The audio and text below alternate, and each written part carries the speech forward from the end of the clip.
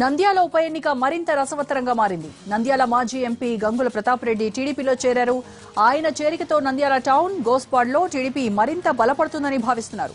ఇటీవల వైసీపీ ఎమ్మెల్సీగా ఎన్నికైన ప్రభాకర్ రెడ్డికి ప్రతాప్ రెడ్డి సోదరుడు. మంత్రి అచ్చెన్నాయుడుతో కలిసి చంద్రబాబును కలిశారు ప్రతాప్ రెడ్డి. కండువా కప్పి ప్రతాప్ రెడ్డిని పార్టీలోకి ఆహ్వానించారు బాబు.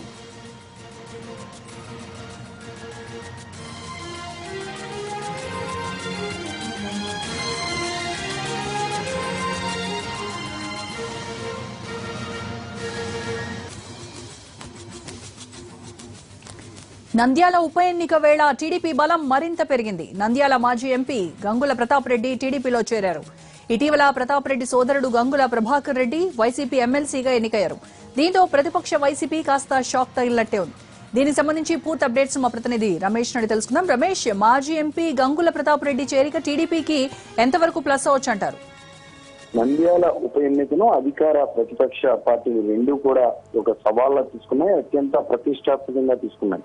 ప్రచారం గాని, వ్యూహాలు గాని, నేతల చేరికలు గాని ఏ రకంగా చూసినా కూడా నంద్యాల ఉప ఎన్నిక అనేది రెండు పార్టీలకు అత్యంత కీలకంగా మారింది. నంద్యాల గెలుపు ద్వారా ఒక మెసేజ్ ఇవ్వాలి అని ప్రధాన ప్రతిపక్షం భావిస్తుంటే, ఈ నంద్యాలను కాపాడుకోవడం ద్వారా అధికార పార్టీకి డోకా లేదు అనేది చాటి చెప్పాలని తెలుగుదేశం పార్టీ భావిస్తాను. ఇందులో భాగంగానే ఉప ఎన్నికల ప్రచారానికి ముందు నుంచే వ్యూహాలు సిద్ధమవుతా ఉన్నాయి. పార్టీలో నేతలను చేర్చుకోవడం, నియోజకవర్గంలో ఉన్నటువంటి ముఖ్యమైనటువంటి నేతలను ఆకట్టుకోవడం తరచుగా చేస్తా ఉన్నారు. ఇప్పుడు చూసినట్లయితే తాజాగా మాజీ ఎంపీ, నంద్యాలకు చెందిన మాజీ ఎంపీ గంగుల ప్రతాప్ రెడ్డి ఇప్పుడు సీఎంతో భేటీ అయ్యారు. దీనికి ముందే మంత్రి అచ్చెన్నాయుడుతో ఆయన కొద్దిసేపు మంత్రాలు జరిపారు.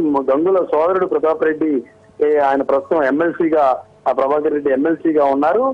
వైసీపీ నుంచి ఎమ్మెల్సీగా కొనసాగుతున్నారు. ఇదే సందర్భంలో అదే కుటుంబానికి చెందిన వ్యక్తిని తెలుగుదేశం పార్టీలో చేర్చుకోవడం ద్వారా ఈ ఉప ఎన్నికల్లో ఒక కీలకమైనటువంటి ఘటనకు ఇది కారణం అవుతుంది. ఇది ఒక మంచి మలుపుగా ఉంటుంది, మంచి రిజల్ట్ వస్తుంది ఈ చేరిక ద్వారా అని తెలుగుదేశం పార్టీ అంచనా వేస్తుంది. ముఖ్యంగా గోస్పాడు మండలం ఏదైతే కీలకంగా ఉంటుంది, నంద్యాల టౌన్ తో పాటు అక్కడ ఓటర్లు కీలకమైన తెలుగుదేశం పార్టీ కానీ అక్కడ ఉన్న రాజకీయ పక్షాలు కానీ నేను భావిస్తా ఉన్నాయి. ఈ చేరిక ద్వారా అక్కడ మెరుగైనటువంటి ఫలితం వచ్చే అవకాశం ఉందనేది వీళ్ళ యొక్క ఆలోచనగా ఉంది. ఇప్పటికే ఎత్తులు పై ఎత్తులు మనం చూస్తా ఉన్నాం. అక్కడ ఉన్నటువంటి కళాశాల ప్రిన్సిపాల్ నుంచి సాధారణ నేతల వరకు అందరినీ కూడా పోటీలు పడి రెండు పార్టీల నేతలు వారితో సంప్రదింపులు జరపడం, చర్చలు జరపడం, పార్టీలోకి ఆహ్వానించడం చేస్తా ఉన్నారు. తటస్థులు, రాజకీయాలకు సంబంధం లేని వ్యక్తులను సైతం పార్టీలో చేర్చుకుంటూ నంద్యాలలో నువ్వా నేనా అన్నట్లు పోరు నిర్వహిస్తా ఉన్నారు. తాజాగా నంద్యాల నుంచే ఎంపీగా పనిచేసినటువంటి ప్రతాప్ రెడ్డి చేరిక తమకు లాభిస్తుందని, ఈ ఎన్నికల్లో మెరుగైన ఫలితం సాధించడానికి ఇది ఉపయోగపడుతుందని తెలుగుదేశం పార్టీ అంచనా వేస్తా ఉంది. ప్రతివ్యూహాలు చూసినట్లయితే ఎన్నికల దగ్గర పడుతున్న కొద్దీ రెండు పార్టీలు కూడా మరింత ఫోకస్ పెంచాయి. మరికొంతమంది నేతలను, అక్కడ ఉన్నటువంటి నేతలతో పాటు వారికి బంధువులుగా ఉన్న వారిని, అక్కడ ఆ ప్రభావం చూపగలిగినటువంటి నేతలను కూడా ఆ పార్టీలో చేర్చుకునేందుకు ఇరువురు ప్రయత్నాలు చేస్తా ఉన్నారు. అందులో భాగంగానే ఈ రోజు తెలుగుదేశం పార్టీలో మాజీ ఎంపీ, నంద్యాల నుంచి ఎన్నికైనటువంటి మాజీ ఎంపీ ప్రతాప్ రెడ్డి ఈ రోజు ముఖ్యమంత్రితో భేటీ అయ్యి ఆయనతో పార్టీలో చేరారు. రమేష్, అయితే ఇటీవల వైసీపీ ఎమ్మెల్సీగా ఎన్నికయ్యారు ప్రభాకర్ రెడ్డి. ఆయన సోదరుడు ఈయన ఇప్పుడు టీడీపీలో చేరాల్సిన పరిస్థితి ఎందుకు వచ్చిందంటారు? అయితే వైసీపీ నుంచి ఈయన వెళ్లడాన్ని అడ్డుకోవడానికి ప్రయత్నాలు ఏమీ జరగలేదంటారా?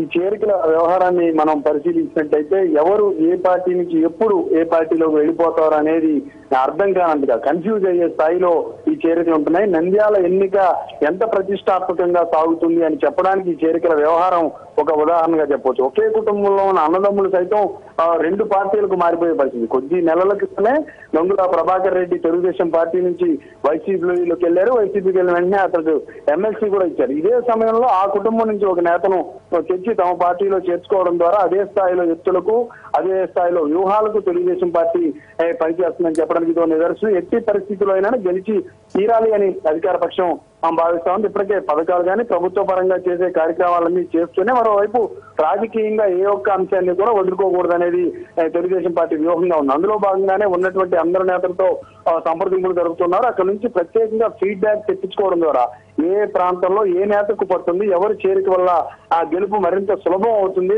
మంచి మెజారిటీతో గెలిచే అవకాశం ఉంటుంది అనే లెక్కలు ఎప్పటికప్పుడు వేసుకుంటూ ఉన్నారు. అందులో భాగంగానే ఈ చేరిక కూడా జరుగుతుంది. రానున్న రోజుల్లో మరికొంతమంది స్థానిక నేతలు కూడా చేర్చుకునేందుకు ప్రయత్నాలు జరుగుతున్నాయి. ఇప్పటికే నంద్యాల పట్టణంలో ఉన్నటువంటి మైనారిటీల్లో తమకు గట్టి పట్టుందని తెలుగుదేశం పార్టీ భావిస్తా ఉంది. ఇక రూరల్ మండలాలు ఏవైతే ఉన్నాయో అక్కడ కొంత ఇబ్బందికర పరిస్థితి ఉందనేటటువంటి చర్చ పార్టీలో ఉంది. దీంతో ఆ ప్రాంతంలో పట్టున్నటువంటి నేతలను పార్టీలోకి తేవడం ద్వారా ఆ గెలుపును సాధ్యం చేసుకోవాలి, చాలా సునాయాసంగా ఎన్నికల్లోంచి బయటపడాలనేది వారి వ్యూహంగా మనకు కనిపిస్తా ఉంది. అయితే నంద్యాల ఉప ఎన్నికలో గోస్పాడు కీలక ప్రాంతం. ప్రతాప్ రెడ్డి టీడీపీలో చేరడంతో వైసీపీ ఏ రకమైనటువంటి వ్యూహంతో వెళ్తుందంటారు? గోస్పాడ్ అనేది కీలకమని మొదటి నుంచి రెండు పార్టీలు కూడా భావిస్తా ఉన్నాయి. అందులో భాగంగానే ఇప్పుడు ఈ ప్రతాప్ రెడ్డి చేరికతో గోస్పాడలో గాని నంద్యాలలోని కొంత ప్రాంతంలో గాని గట్టి ప్రభావం ఉంటుంది. ఇది తెలుగుదేశం పార్టీ గెలుపుకు ఈ చేరిక ఒక బలంగా మారబోతుంది అనేది అంచనా ఉంది. ఇదే సమయంలో మరోవైపు జగన్ ప్రత్యక్షంగా 10 రోజుల పాటు మకాం వేసి మరి నంద్యాలలో ప్రచారం నిర్వహిస్తా ఉన్నారు. అభ్యర్థితో పాటు ఇంటింటికి వెళ్లి మరి జగన్ ప్రచారం చేయడం ద్వారా అక్కడ ఓటర్లను ఆకట్టుకునే ప్రయత్నం చేస్తున్నారు. వైసీపీ కూడా ఈ ఎన్నికను అత్యంత సీరియస్ గా తీసుకుంది అని చెప్పడానికి జగన్ చేస్తున్నటువంటి ప్రచారం మనకు ఉదాహరణగా చెప్పవచ్చు. ఓవైపు ప్రచారం నిర్వహిస్తూనే అంతర్గతంగా ఎలా ఉంది పార్టీ పరిస్థితి, ఎలా ఉంది, గతంలో ఏ పార్టీలో ఎవరున్నారు, ఇప్పుడు వాళ్ళు తిరిగి వైసీపీకి వచ్చే పరిస్థితి ఏ రకంగా ఉందనే అంచనాలను ఎప్పటికప్పుడు వైసీపీ వర్గం కూడా గట్టిగానే దానిపై కసరత్తు చేస్తా ఉంది. కొంతమంది స్థానిక నేతలతో సంప్రదింపులు ఇప్పటికే వైసీపీకి చెందినటువంటి సీనియర్లు అక్కడ బైఠాయించి మరీ సంప్రదింపులు జరుగుతూ ఉన్నారు. కొంతమందిని తమ పార్టీలోకి తీసుకొచ్చుకునేది తటస్థులుగా ఉన్న వారితో పాటు తెలుగుదేశం పార్టీకి మద్దతుగా ఉన్నారని భావిస్తున్న వారిని కూడా వైసీపీలోకి తెచ్చుకునేందుకు ప్రయత్నాలు సాగుతున్నాయి. ఇలా ఇరు పార్టీలు కూడా ఎవరు తగ్గే పరిస్థితి కనిపించడం లేదు. రెండు చోట్ల కూడా ఇటు నుంచి అటు, అదేవిధంగా వైసీపీ నుంచి మళ్ళీ తెలుగుదేశానికి చేరడం జరుగుతున్నటువంటి పరిస్థితి. కేవలం నాయకులే కాకుండా కుటుంబాలను, ఆ ప్రాంతాల్లో ఆ కాలనీలో ఉన్నటువంటి కుటుంబాలను సైతం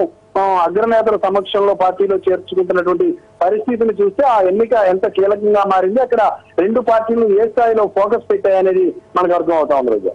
రైట్ రమేష్.